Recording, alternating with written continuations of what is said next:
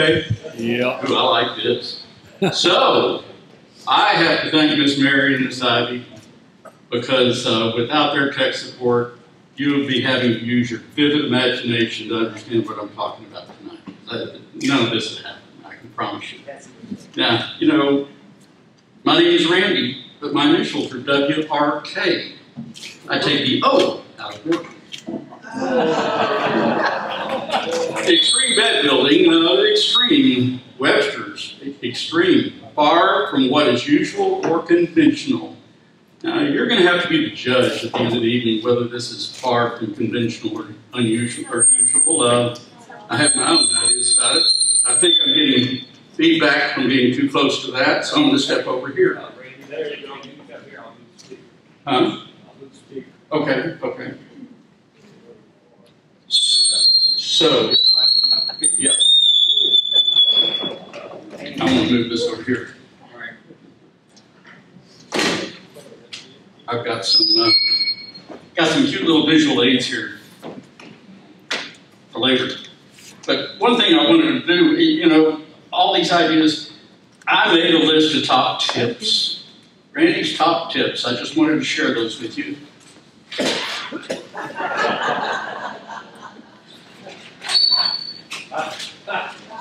Seriously, we did a lot of thinking about this, and we took a lot of pictures while we were doing it, anticipating this event. You know, if you think that building a rose bed is a hard job and onerous and just so bad, so something you just don't want to do, well, maybe you want to collect stamps, or maybe you want to binge watch Orange is the New Black. That building should be fun. It's exciting because you're creating something. Nobody is going to build a bed exactly like you do. So put yourself into it. This is when you can show off and get away with it. So the first thing you want to do, of course, is to have a plan. You want to have an idea of what the bed should look like. And I always had a fascination with two particular silhouettes. A map of Texas and a heart. Worldwide, those two are recognized. You see a map of Texas, you see a heart. You don't even have to think about it, you know that. So I wanted to incorporate these two, and so I put my head together and I thought about it a little bit. And I made a map of the heart, and you can see I measured very carefully what my distances would be, and then I superimposed the Texas on it, making some more measurements, and you can see I was pretty serious about some of this stuff. Just because you measure it that way doesn't mean it turns out that way, though. So I also considered how big should the Texas be. You can see two Texases there. I ended up going with the bigger one. And finally, I have a final plan that is gridded and scaled. And most importantly, I want to make 5 or 6 copies of this at least. Probably 10, because you're going to take them outside with you. You're going to get them wet. It will rain on you out there. And you're going to be using them for other things too that we will show you as we go along. So, your selected site should be large enough to be able to meet the standard prerequisites and be large enough for your plain garden. Our site was an existing rose bed. Now, that looks pretty nice, but where are the roses?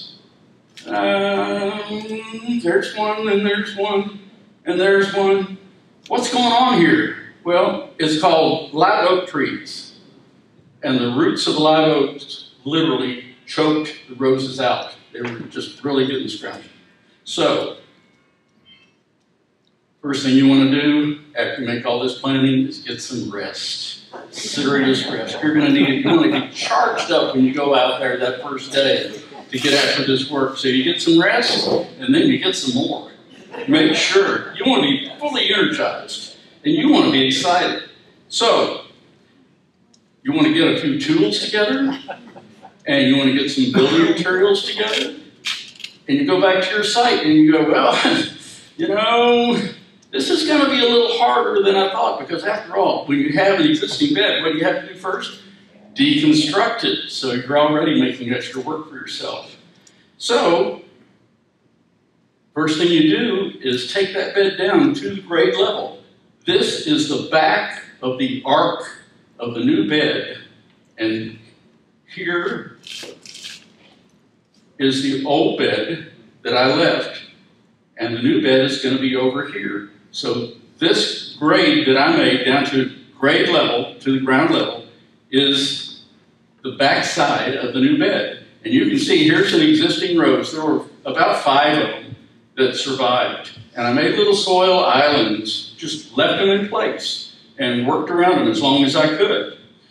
Now, if you're, you can see soil islands, very easy.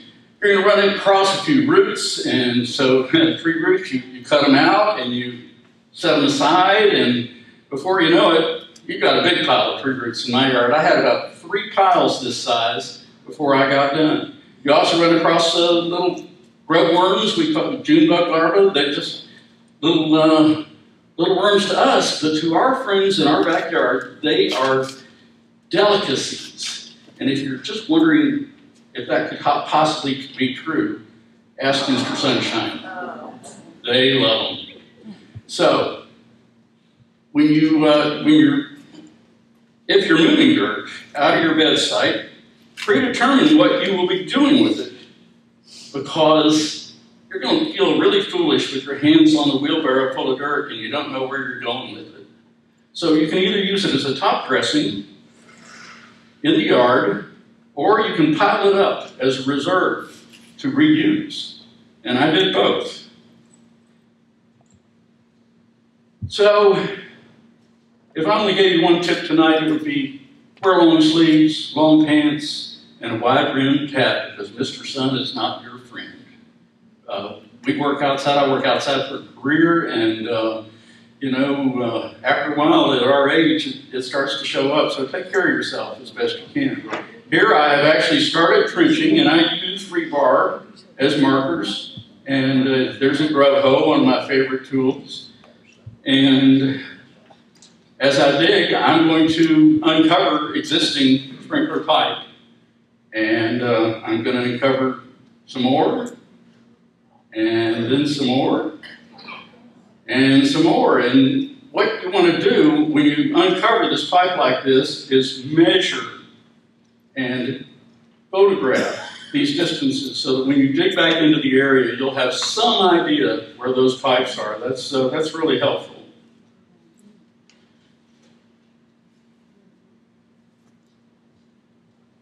Now, the trench that I make for a root barrier, I made it 18 to 24 inches deep. That's about knee deep.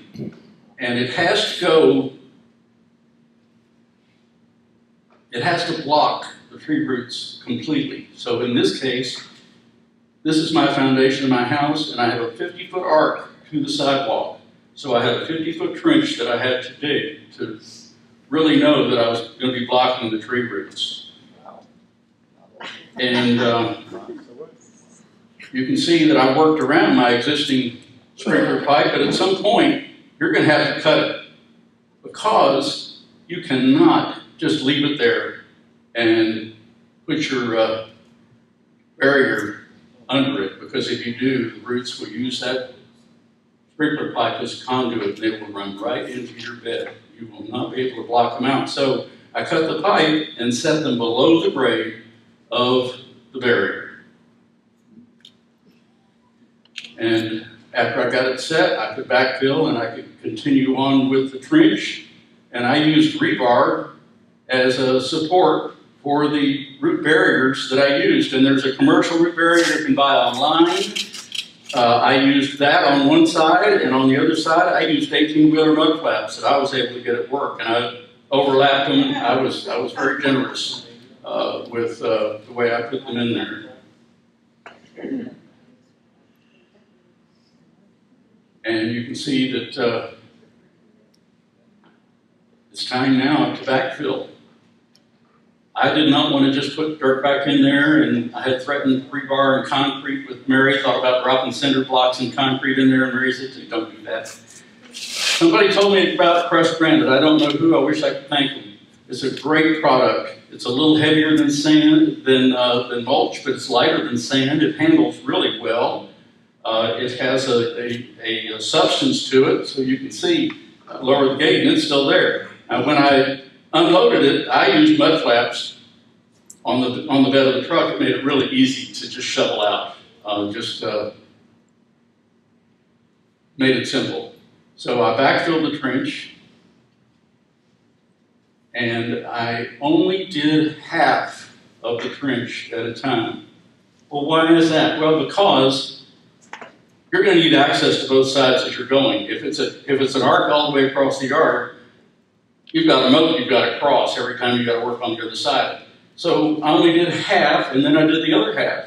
And this also helped mitigate the rain that is inevitable. There were days when I went out there and it was standing in water. Well, I could do something else while I was waiting on that to dry out. And so I did half, and then, you know, you kind of take a breath and you're going, oh, this is starting to wear me out a little bit. I'm feeling kind of ragged on the edges, so I think I will take a power nap. And that will make me feel refreshed. So I get back out there, and it's time to get those, get my granite set, and I want to back up to this to show you. This is an idea that didn't work.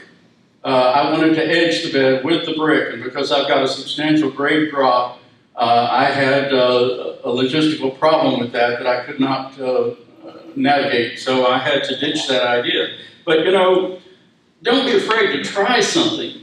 If it doesn't work, that's okay. Stay flexible. You know, sometimes your best ideas come when you're down here just grubbing around. So we get it backfilled, and then we have our issue of our soil islands and our trees on the islands. How are we going to deal with these guys? They're too big to lift. You can't, if I were to chop the soil out from around it, I would probably kill the bush.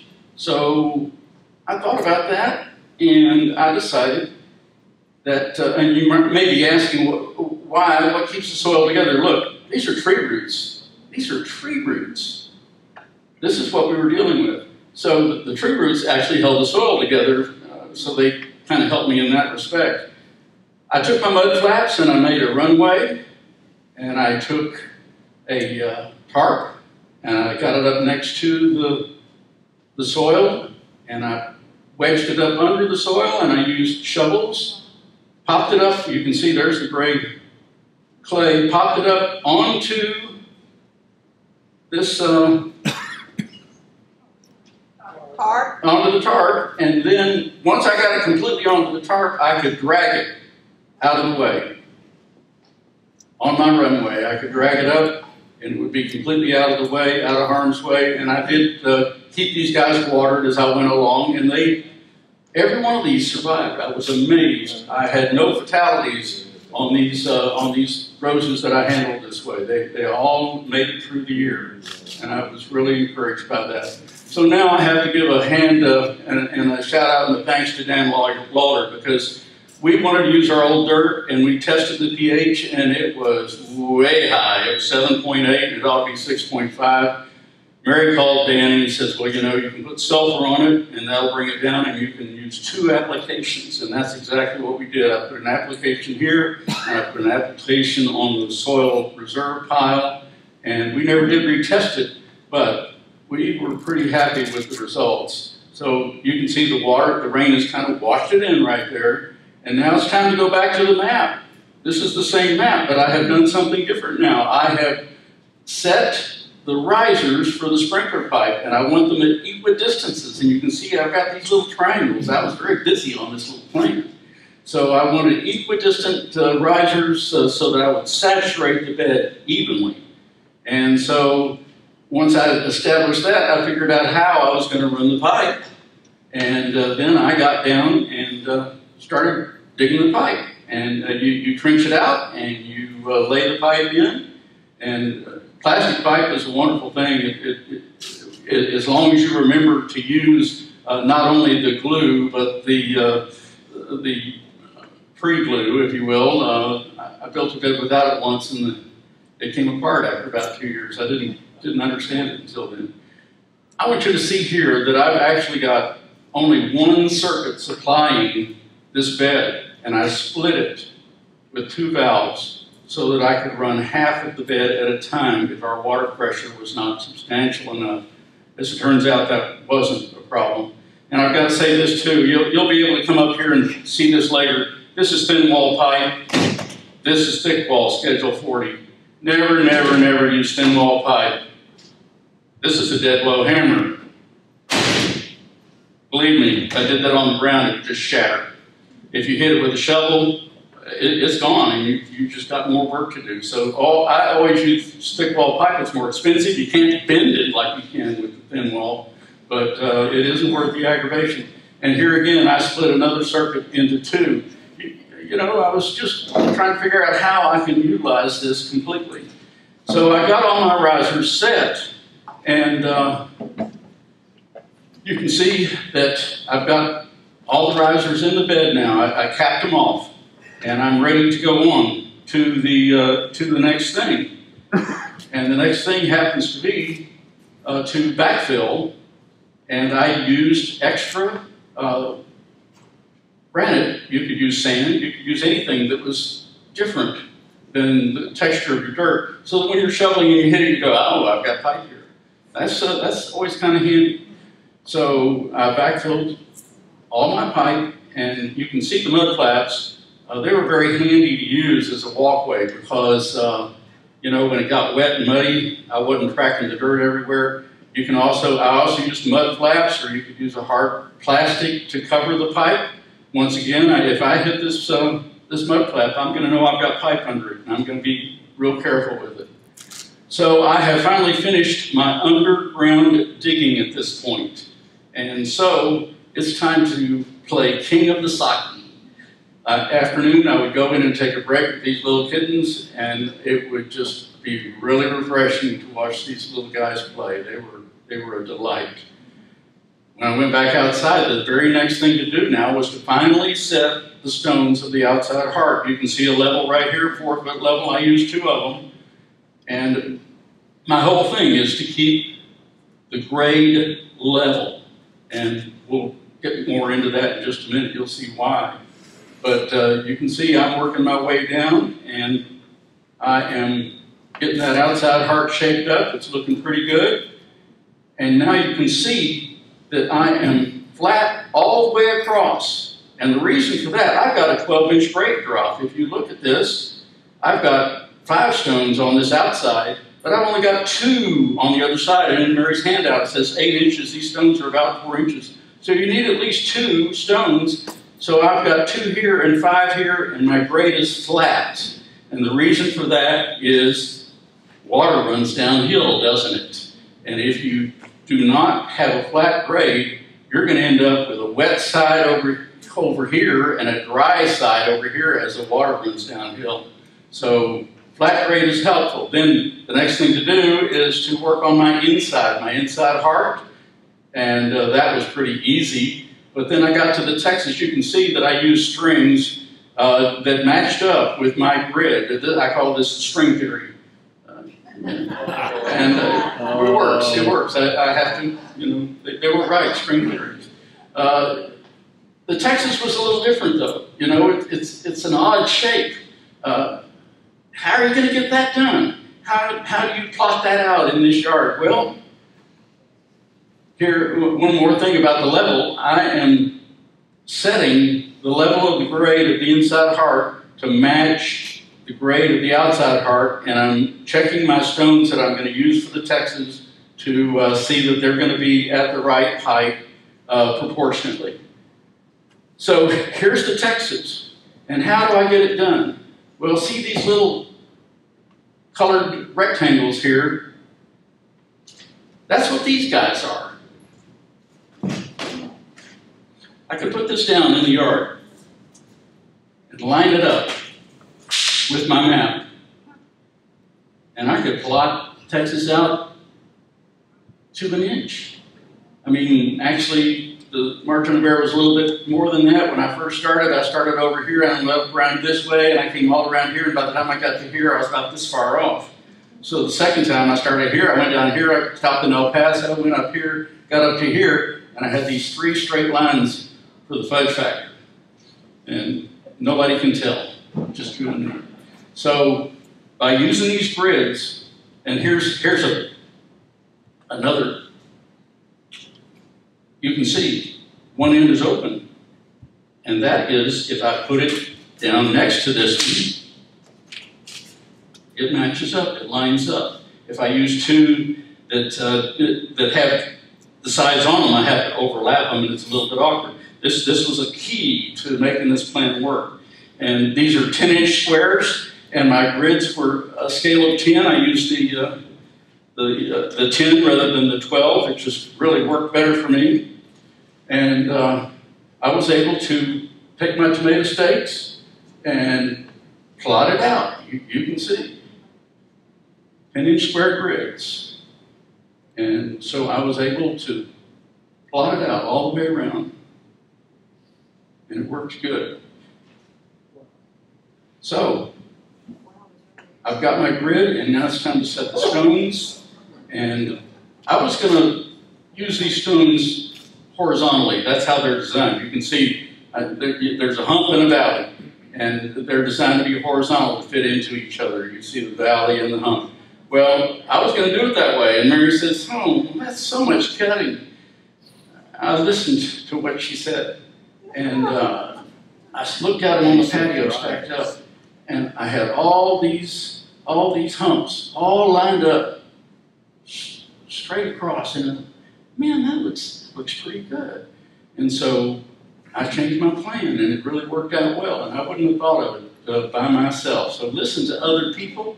They have some good ideas sometimes, and it can do no harm to listen to what other people have to say. So I'm getting the stones set, and now I go back and I'm checking my risers one more time. Here's the plan that I used for the risers. And I go out with a pencil and a pad, and I make a rough plan, and I remeasure, and I find out this one didn't quite get to where it was supposed to be, and this one's a little bit off. So I can adjust that now. When I set the risers, I can adjust that by using an L shape on the riser.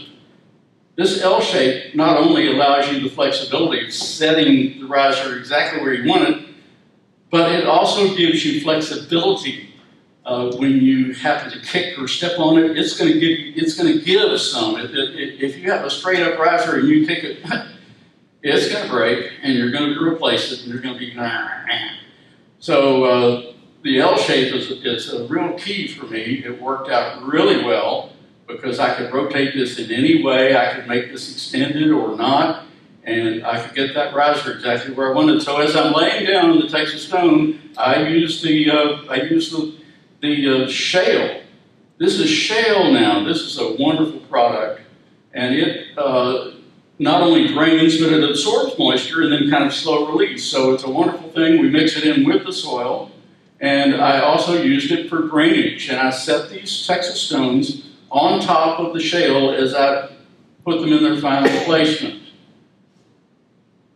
And not only that, but I took weed blocker fabric and I rolled up the shell in the weed blocker and I lined it on both sides, inside and outside on the Texas, so that when the water hit the bottom of that Texas from the inside, that it would drain outside. You can see all the way around. Now on the inside heart, I simply took the weed blocker and I lined the inside to try to keep that inside dirt from rolling out and blocking up these stones. I also did the same thing now on the outside heart. On the inside edge of the outside heart, I've got the weed blocker fabric and I've got the shale rolled up in there. Now shale is lighter than granite. It is really easy to handle. And Mary wrote this out for us, and this kind of explains it. I want you to, I already told you about the pH being 7.8, and we were trying to get to 6.5. And we spread it out on the driveway, and we mixed everything up in it. And 485-gallon bucket loads to backfill the bed over 4 days. And you're going, really? 480? Well, how did you count that? Did you have somebody tallying that for you? That that kind of sounds like, see, there's the dirt that I worked off of, and there's the mulch pile. Here's a tip: don't mix garden hoses and plastic bags and bricks in with your mulch. It really doesn't work out too well. So 480 bucket loads, please. There's the alfalfa mixed on the driveway. 480 buckets. That sounds like here I am throwing the shale out of the back of the truck. That's nice. That was a lot easier than shoveling it out the back. It's so light, you just throw it onto the pile and mix it. 480, but please, that sounds like a fish story, doesn't it? Well, in fact, I use my tomato stakes to count. And as my wheelbarrow held 3 5-gallon buckets. As I filled up each set of 3-gallon buckets and put them on the wheelbarrow, I bent over and I put a tomato stake down vertically. And when I got to 4, the next one went horizontally to make 5. So I counted them this way, and I didn't miss too many. You know, it's a repeated task, and you kind of lose your mind after a while. But I was pretty conscientious about this, and I know that I'm pretty spot on with my count, and that would be 2,400 gallons of dirt.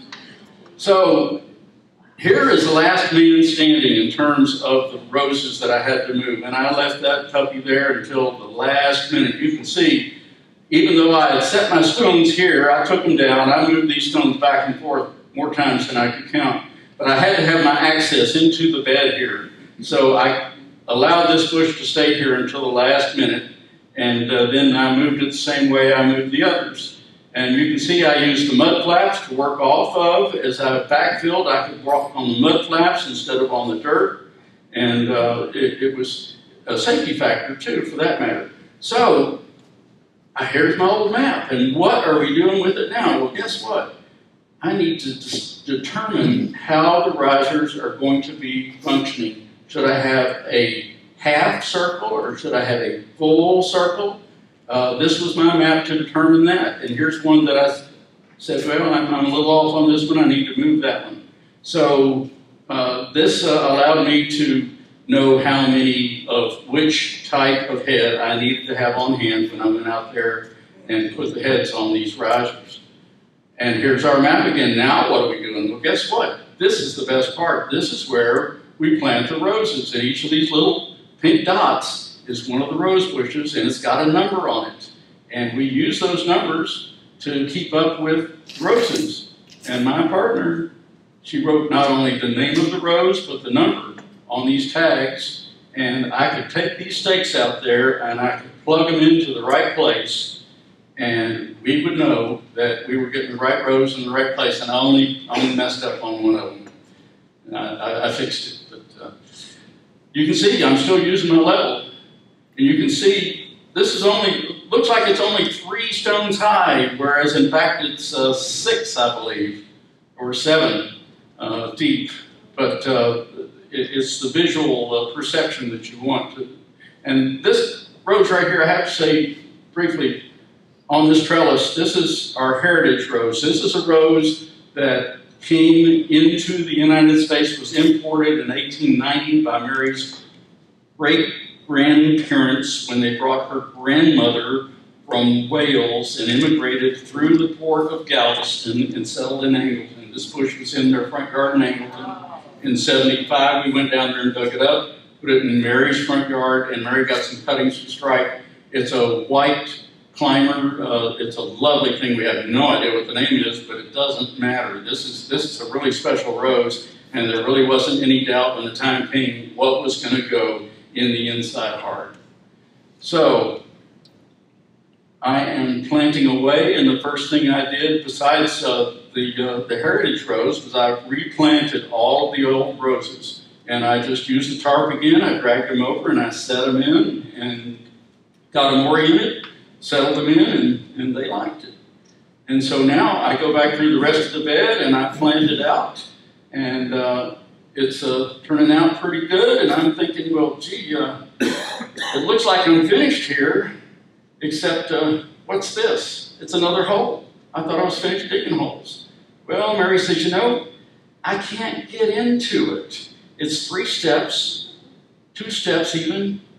Need some help here. How about a handrail and some steps? So that's what this is about. I dug a couple of holes and went to my plastic pipe and I set it in the ground and I painted the top of it brown to kind of blend in, and I used a little engineering with the double handrail system. It is super stable, and I used rebar in the vertical to also give more strength and stability and anchor. And so we got a handrail there, and it makes it real nice. It doesn't show in this picture. But this is the completed bed built out, and here I am finally sitting on my ass, going, hey, we did it. And as they came out to bloom, they turned out pretty good. Mary planted this sweet alyssum, which mitigates the heat off of these stones. And what made this picture better was having this ivy here standing behind the rail. And the only thing I like better than that in my yard is to go out in the backyard and see one of Mary's or Ivy's roses. This is one of Ivy's roses that she hybridized, and it is the sweetest smelling rose I have ever come across. It's like French perfume. It is out of sight. So, as I said earlier, my initials are WRK, and I take the O out of work. Thank you very much. I'm happy to answer any questions, but I think I put you into sensory overload. Yes, sir. A couple of things on the timing. When did you start that? What month? I started in October, and I finished in April. What year? Yeah, what century? It was year before last. It was year before last. Go ahead, Gabe. I have 2 questions. For those people who in here that might be freaking out because they have to have mud flaps and all this other stuff, is it necessary, in your opinion, to put in tree root barrier if you're not working around big trees? Absolutely not. Okay. Absolutely not. But you saw what we were dealing with. We love our live oak trees. They are magnificent. They're majestic. We love them. We don't want to hurt them. We just want to share the space. And the only way we could do that in our yard was with root barrier. And I had tried all kinds of root barriers, and nothing else had worked. And your second question? My second question is, did you get the expanded shale in its pristine condition or mix from Southwest Fertilizer? No. I got it by the load out at Roundup. And by the truckload, $138, and I think it was about 6 truckloads before I got done. And the same on the granite, I got that from them as well. And they just dropped it into the back of my truck, and they're out off of the West Sam, and I was always very careful about the time of the day that I went out there so that I wasn't in traffic, because especially with the granite, you've got this bouncy on it because of this load on the back. But it was sweet. Baxter. I was curious as to, did you put a price on all of that? You know, we have 2 pure indulgences at our house. Our daughter and our rose garden. I don't want to know what either one costs.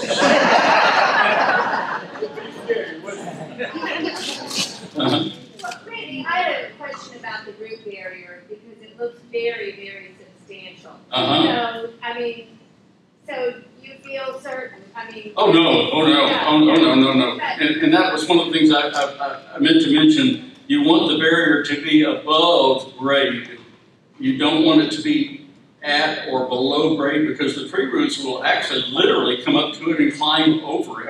Right. I've seen this in my garden. It's crazy. So if they're above grade and they're too high, you can cut them with a Sawzall really easy. When they were too low, I was actually able to take vice grips and pull them up before they were settled in. But that's a lot harder. And set them up a little high. It's always easier to trim them off. Yeah, Baxter. And those tree roots, they'll run 50% wider than the drip line.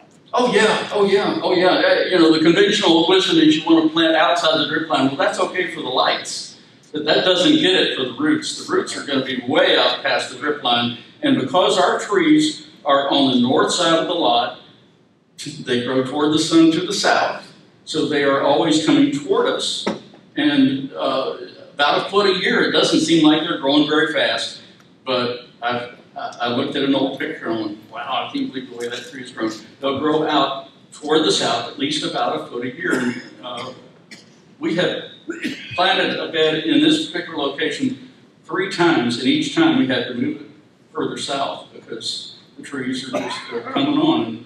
It's great. It's beautiful. We love our trees. It's an iconic address, Rayburn Drive in Bel Air. Overarching trees. I mean, we're blessed. We're blessed to live there. We really are blessed. There's no other word for it. Any other questions? Yes, sir.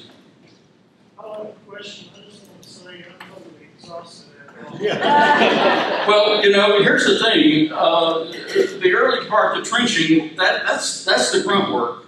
And you just have to put your mind set that you're going to get through that part. Once I got through the trenching, then the rest of it, I was using my creative juices. And I was excited to get out there each day. You were in the zone. Yeah, and yes, ma'am. My son and I gave Mary a ride home a few months ago. For 2 days, all he talked about was that flower bed. I want you to know. Well, that's wonderful to hear. You know, we do live on a corner, and we have all this feedback from the neighbors doing the walking, and I got a lot of feedback from them as I was planting it and building it.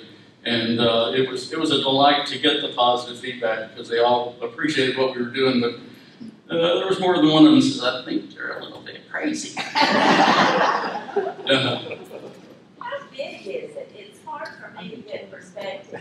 Yes, it's about 50 feet across on the outside heart, hip to hip. It's about 50 feet. So that is from me to the glass. That's the outside width of the big heart. It holds about 50 roses. 50 roses of varying sizes. And also, Mary's point there, you know, I talked about the great drop, 12-inch great drop, where we only had 8 inches of soil. Mary planned the mini florids that have smaller roots. I mean, I wouldn't have thought of that. And over on the deep side, we could plant the hybrid teas and the things with big roots, not worry about it. But on that narrow side, Mary thought about and she planned accordingly. And you can see we've been delighted with the results. It's just been a beautiful garden. Any other questions? We want it to be on Rosewood. Well, you know. Well, we're not on the east side of town, but Well, we're kind of on the south side. We are on the corner, and we welcome people to stop by any time. If we're there, we're glad to show you around.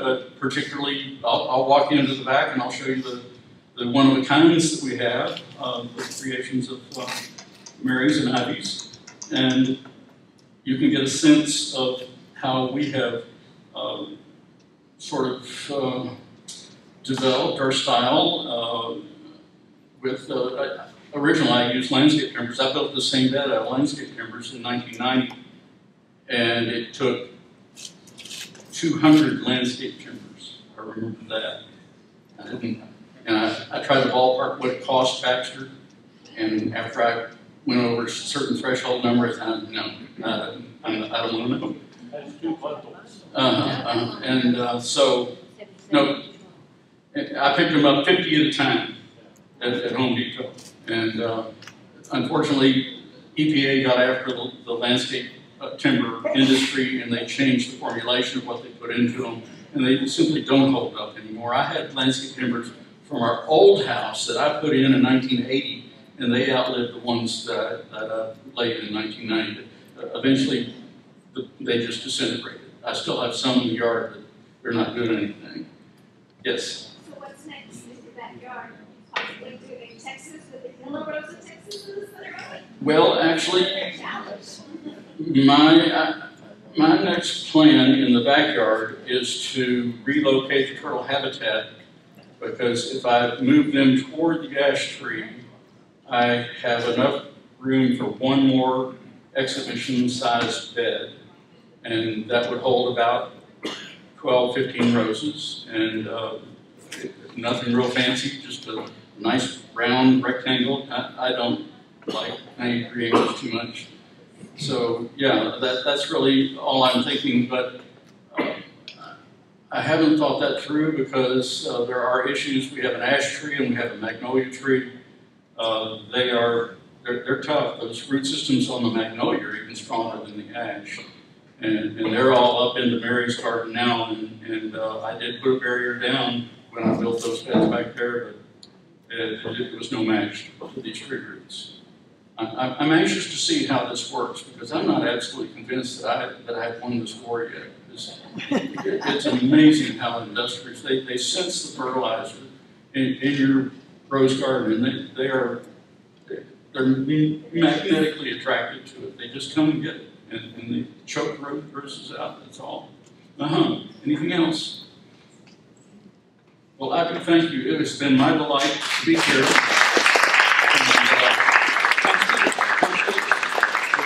You can find 1 block west of Chimney Rock on Rayburn and Alder. Well,